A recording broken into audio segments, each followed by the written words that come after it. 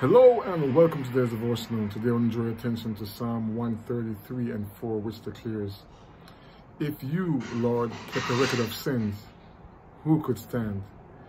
But with you there is forgiveness, so that we can, with reverence, serve you."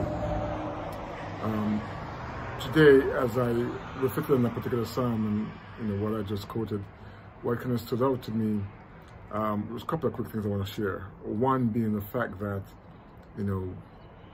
if there is truly a record of sins kept, none of us would have a chance.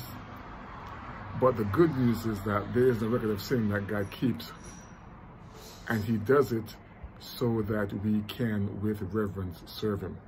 So, don't get so tripped up by your past that you can't receive the forgiveness that is ours in Christ Jesus. But then, more importantly, having been forgiven, let us now serve. God bless you. God keep you is my prayer.